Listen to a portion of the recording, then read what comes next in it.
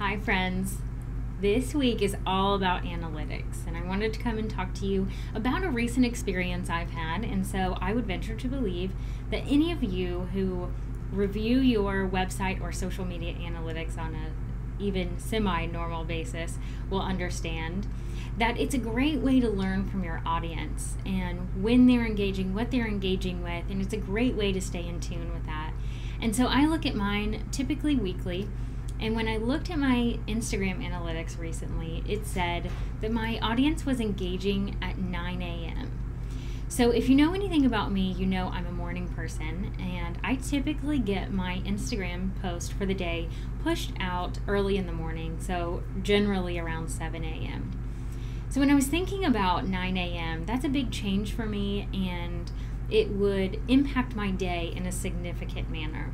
So when I was looking at this, I obviously want to cater to my audience, but I also have to think about my schedule. And so that's really what I wanted to talk to you about today, and to say that analytics can be huge for your business. You can make great strides in your business just by making small changes that are suggested due to the numbers when you look at your Instagram analytics or Facebook or website, whatever the case may be.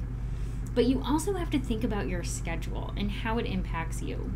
So for me, I decided I was going to try posting at 9 a.m. for a month and see how it impacts my schedule and how much it impacted my actual performance on Instagram.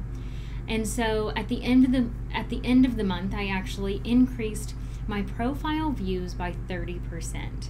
That's just one of the numbers that Instagram gives you. I'm not going to rattle off all of my Instagram analytics to you, but that was just one that I thought, that's significant enough to keep trying. And so my challenge to you in this weekly blog post is that you look at your analytics, but you also look at how it impacts your schedule.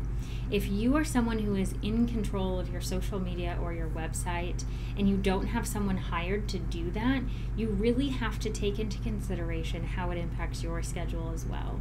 And so I don't have a magic number to give you in terms of what the significance of, if it's over or under a certain percent of an increase, then that's the magic number. It really has to feel right to you, but I will give you a process.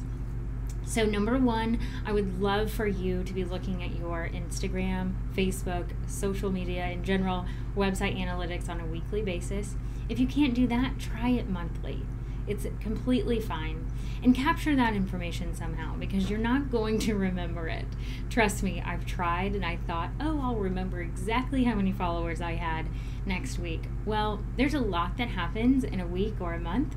You won't remember it. So use a dashboard service or capture it in a Google Doc. It doesn't matter. Take screenshots. However you can, capture that information. And then number two, look at it week over week or month over month and see what your audience is telling you. The numbers don't lie, so look at those numbers, and for me, it was 9 a.m. was better than 7 a.m. So make that small change would be the third thing. Pick one thing and change the one thing, and then monitor that for about a month. And then once you're looking at that week over week or for at least a month, then I want you to really be tracking how that's impacting your schedule as well. So while you're doing that, I want you to be looking at your schedule and how it's affecting your productivity. And then the fifth thing is just make a determination at the end of that month. Was it enough? Did it make enough of an impact to make it worth it to impact your day? I hope that helps. And again, these aren't hard and fast numbers or anything, but I hope it helps you understand that analytics are so important to be looking at, but your schedule and your sanity is even more important. So you have full permission to look at things like that and make determinations based on your business.